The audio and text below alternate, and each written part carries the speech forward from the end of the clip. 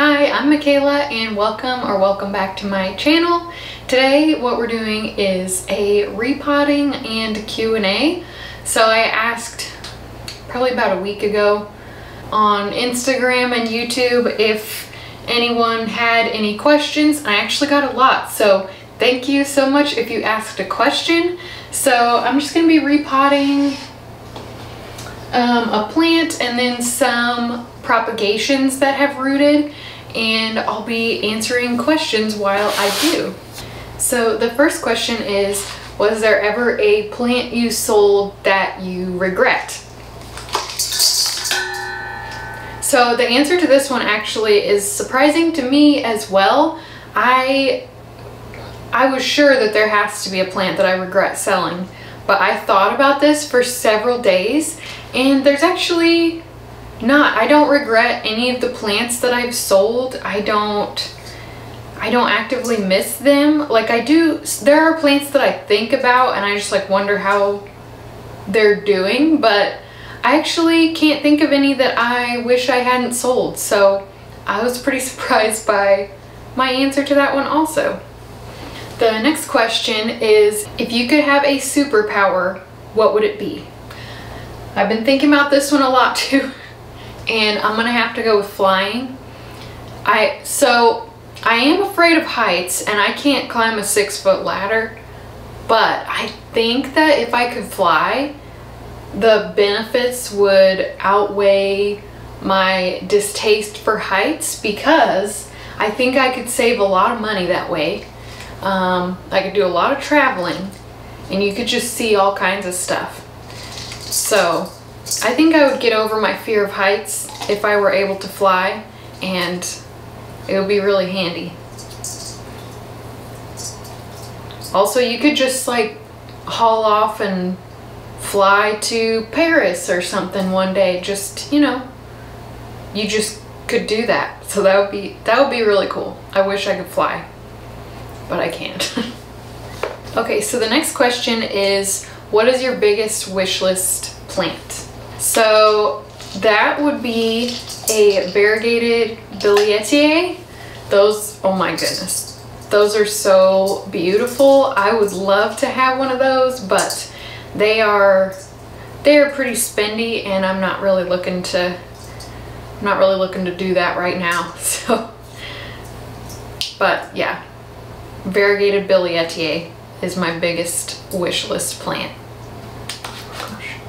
Okay, now I'm going to be repotting this Philodendron tortum. Should have done that sooner. Look at these roots.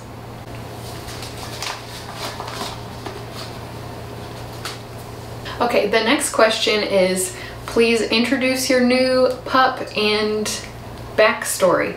So I did this in my last video, but I'm definitely going to show her here, but she cannot repot plants with me at this point in her life. It's just not in the cards. So my new puppy, her name is May. She is a little rescue dog. So about a month ago, one day so it was probably like 5, 6 o'clock at night, and I was looking out the window because there was somebody like crouching behind my car, and it was my husband, and I couldn't figure out what the heck he was doing. He was just like sitting on the ground behind my car. So I went out there and he was like telling me to be quiet and like be careful, and I saw there's a little animal underneath the car. I thought it was a cat at first, but it was May, and she was in kind of rough shape, honestly. She was really hungry and thirsty. She was just like covered with fleas and ticks, so she was in pretty rough shape. And we took her to see if she had a microchip. No microchip. Animal control and all the shelters were full and nobody was like reporting a dog like her missing. And then there's like a local Facebook group called Lee's Lost and Found through, like, I think it's a local news station. We put her on there thinking maybe we figured by the looks of her, like, she's a really pretty dog, she's really sweet, like somebody's got to be looking for this dog, right? But no, nobody came forward. Somebody did post that there was like a whole litter of them at a restaurant nearby, and they tried to approach them and they just scattered. So unfortunately, I think somebody dumped a litter, which happens a lot around here. So that was really, really sad. And we were kind of like waiting for somebody to come forward for a long time, and I just was eventually like, this dog has to see a vet, like she needs some medical attention. So yeah, she is our dog now, and I'm really excited about it. We weren't looking to get a dog, but she found us, and yeah, we fell in love with her. Okay, the next question is, what is your favorite plant? I don't know. It changes all the time, but I think the ones I keep coming back to are Anthurium forgetii.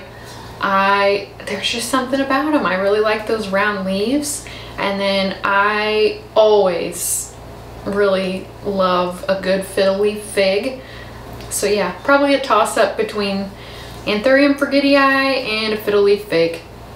Okay, so the next question is, what did you do before you had a nursery? If I had to guess, marketing. Actually not marketing, but I'm gonna take that as a compliment. Before I started my plant shop, I worked in interior design. It was commercial interior design, and I would like to one day return to the field of interior design, but I don't know, there's also just like, that's an industry in which there is a lot of waste, and I don't know, that really upset me. So there's a lot of things I don't like about that field, and I want to figure out like a good way to, I don't know, approach it. I want to start my own business in that realm, but now's not the right time for that. And there are some things I want to figure out about that first. Like, I don't know. My passion, aside from plants, of course, is historic architecture and like old houses. I just love them, and they get torn down so often. And just also, I don't think that you should need to spend 10 grand to have a nice kitchen. Like, interior design really needs to be accessible to normal people, not just people who are extremely wealthy.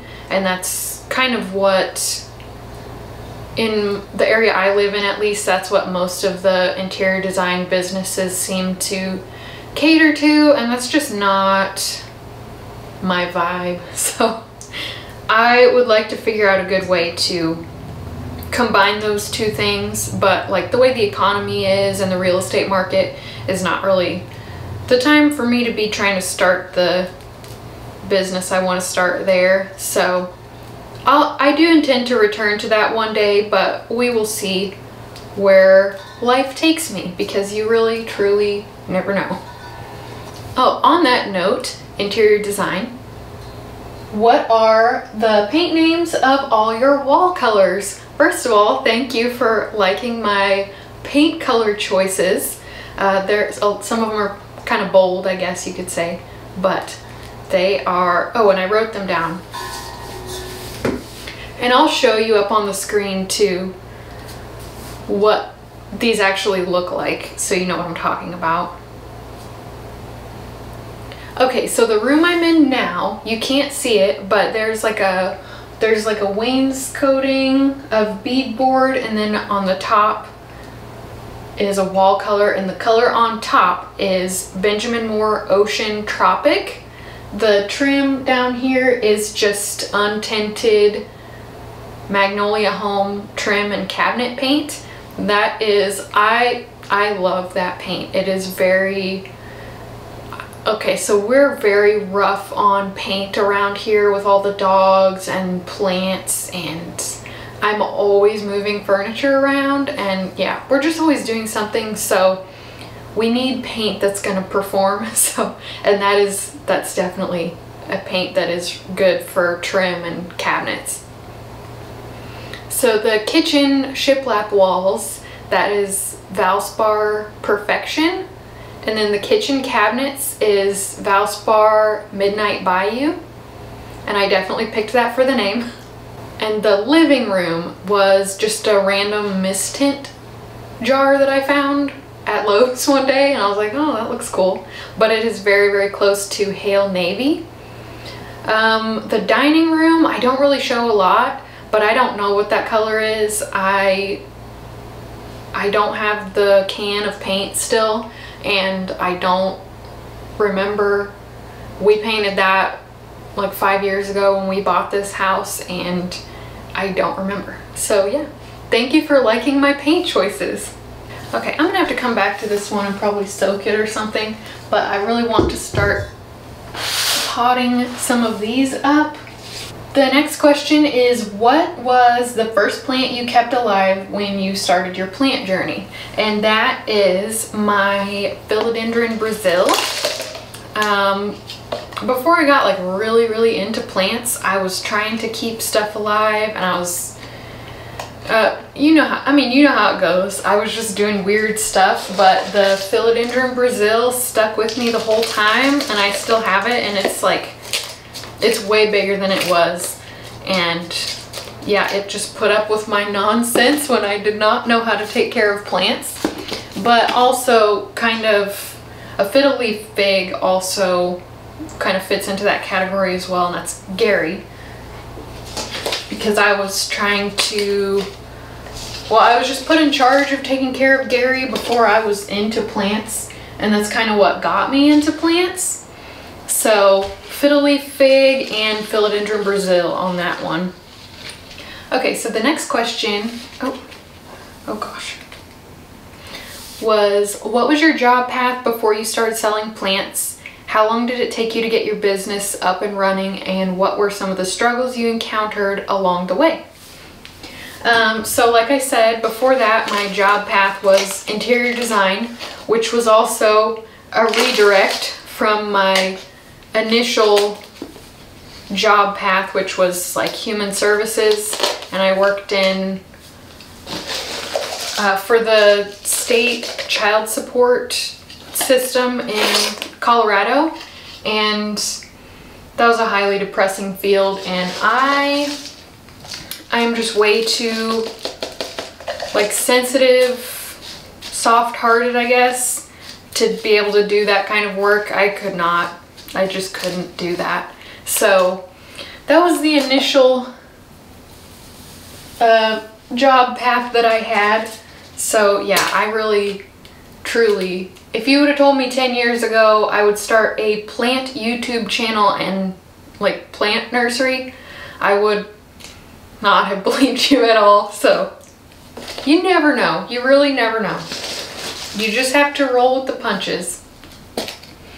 So to get my business up and running, there was probably a good year and a half behind the scenes before anybody saw anything, and I didn't tell anybody either. I don't know why. I definitely just kept it a secret. I told obviously like my husband and my close family, but like I didn't have any kind of social media going. I didn't tell friends or anything. But it was a good year and a half.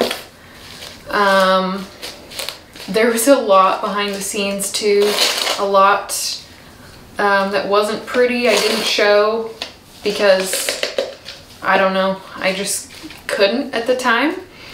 But there were a lot of struggles, like, so when we finally got the greenhouse up and moving, learning how to care for plants in a greenhouse while I was still working was just, it was a lot, and I couldn't really manage both things mentally. And then like I thought I was ready to like get stuff up and for sale, and then I got thrips, and it was the first time I had ever had thrips, and I just like, it was a lot. There were definitely a lot of tears shed during that time. So yeah, if you're thinking about starting a plant business, I would absolutely recommend it, but I mean, it's not really quite as romantic as I've made it look, I'll admit.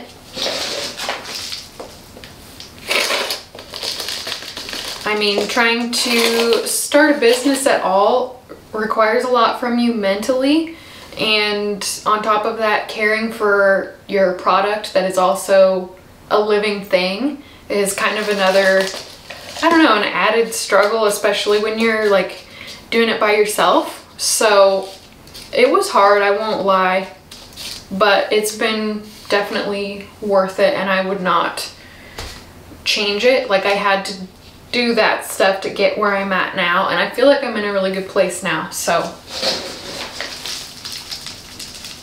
but there were a lot of times, like, I won't lie, we were financially cutting it really close, and I was like, maybe I should just stop this and just do what everyone else does, find a good job, and just not take any risks. But like, that's a very big part of taking risks is, I don't know, you don't often see what people sacrifice when they do things like this, and because it's hard to show, it really is. It's very vulnerable and people are very judgmental. So that's kind of why I didn't show a lot of that, and just trying to figure out how to navigate it in itself was very new to me.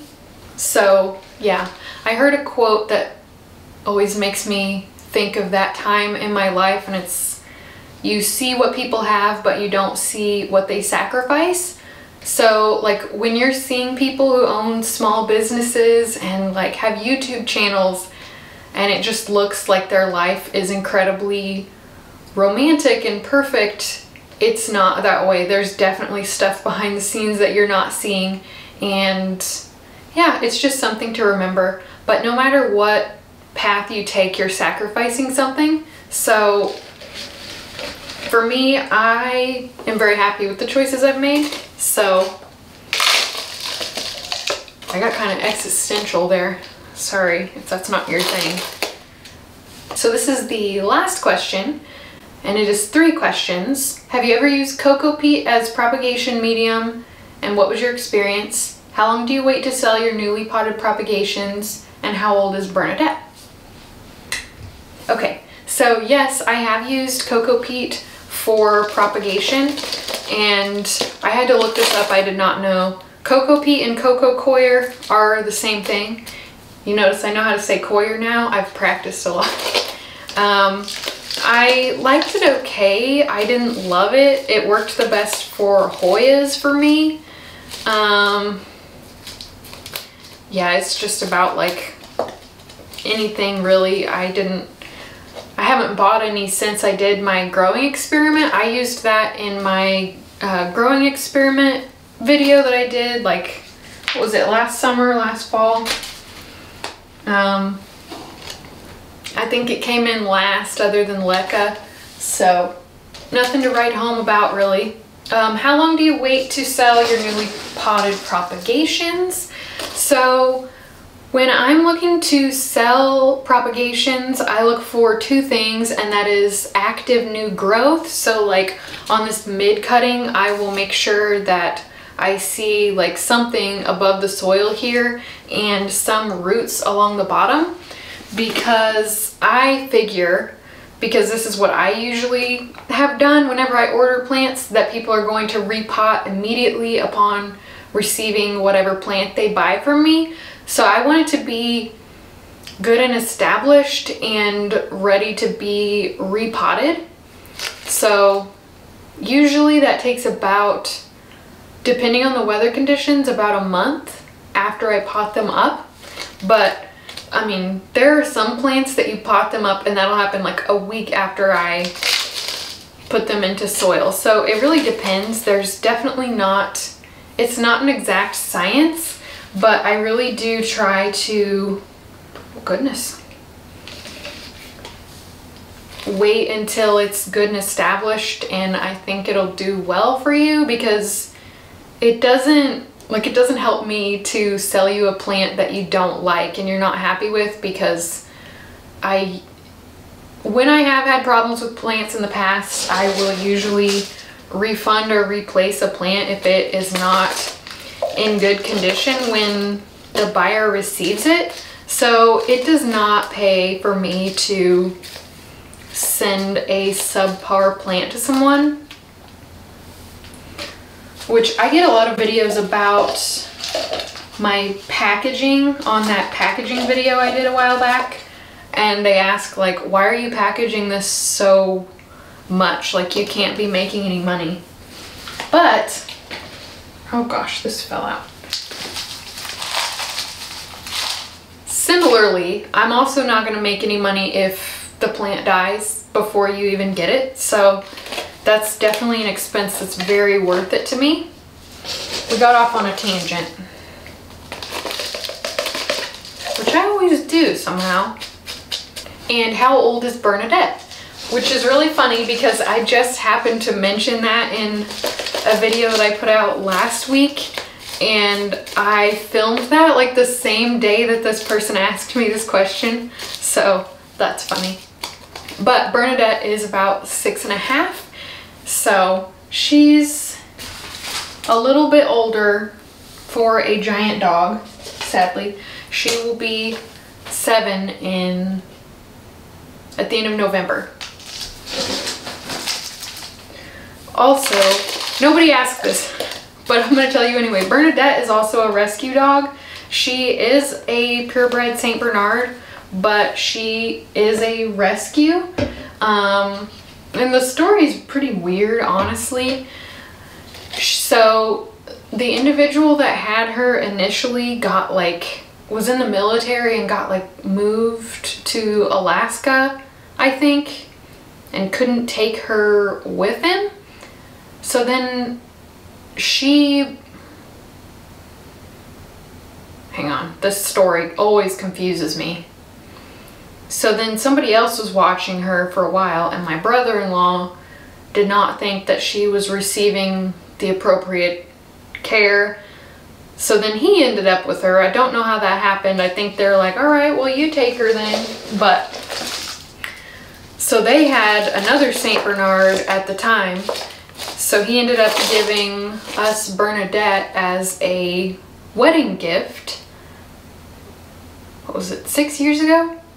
In like 2016 or 17. So yeah.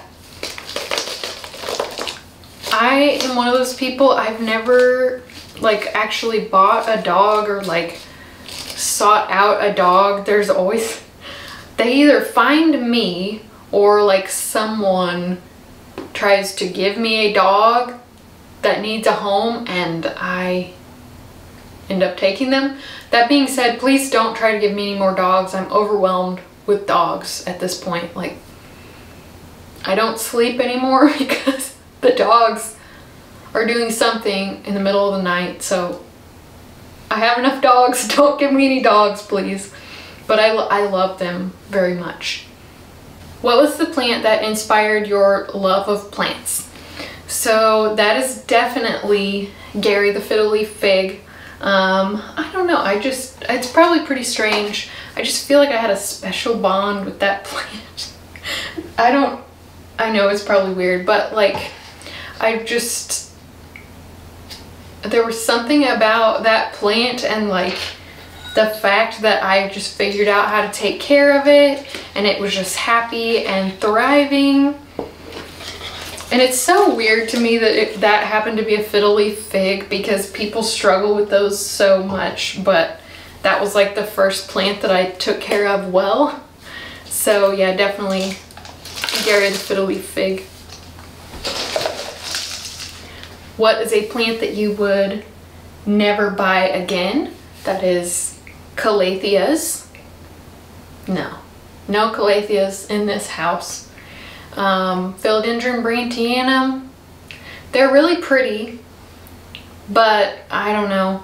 They just are too difficult for me to care for. Yeah, I think those are the two I would not ever buy again.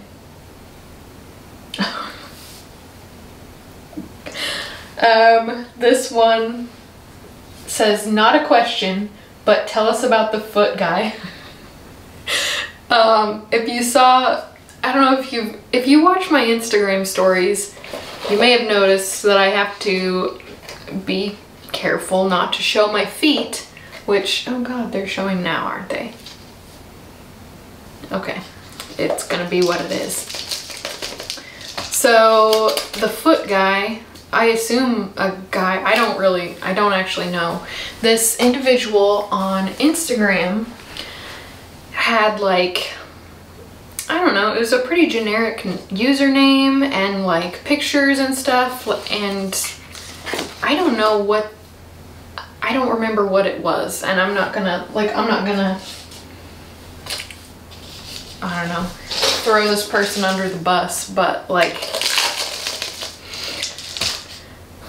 I got a DM on Instagram one day, and it was just like somebody wanting to talk about plants, and like I ended up talking to this person almost every single day about like plants and life, etc.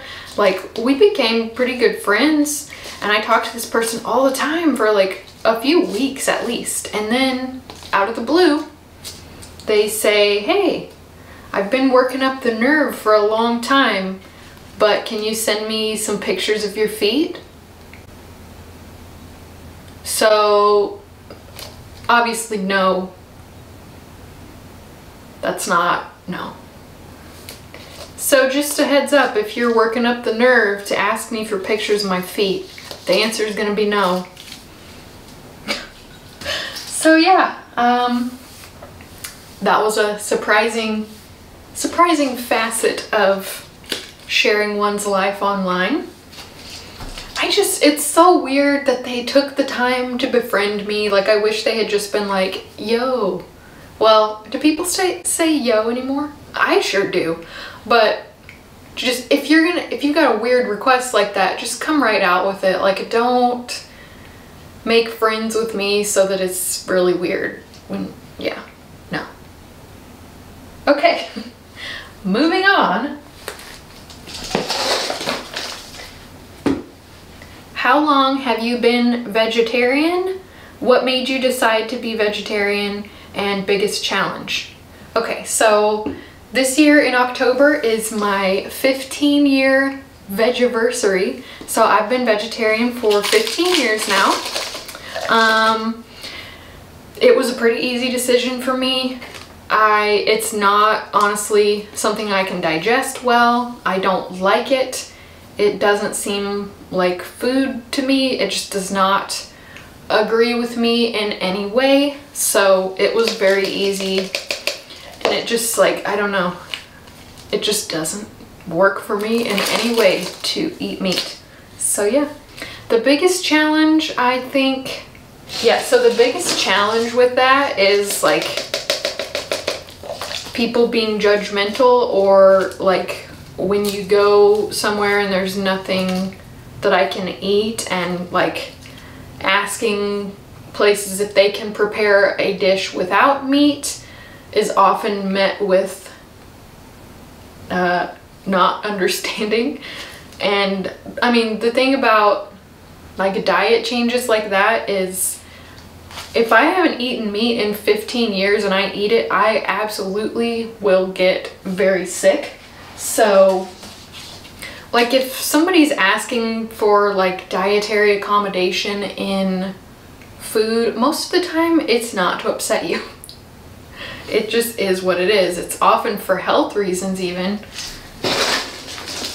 So yeah, and yeah, it's definitely the biggest challenge is people being judgmental about it. I think there's a lot of people who think I do it to be difficult, or they just don't understand. I mean, I live in fairly rural Missouri, so I don't actually know anybody else who's a vegetarian. So, and I don't think I ever really have, to be honest. Like, it's not something that people do around here. So it is definitely different to people, and I think that different scares people and they feel threatened by it. So I think that it has also taught me to be more understanding with people. Like, the questions that people will ask me, often they are not trying to upset me, and reminding myself of that has been very important. So yeah, I have no plans to change that. So yeah, I'm planning to be vegetarian for the long haul, and I have enjoyed it. So yeah. Okay, yeah, so that was actually the last question. So hopefully that was fun for you guys to watch. Thank you so much for asking me questions. I'm surprised anyone had any questions. I really thought that no one was going to ask anything, or I had this dream that someone asked a question and it was the only question I got, and it was, who do you think you are? So thank you for asking nice questions and questions. So anyway, that is going to be it for this video. Thank you so much for watching. Hopefully you enjoyed it. If you did, please like and subscribe and follow me on Instagram at Queen City Tropicals, and I will see you again soon.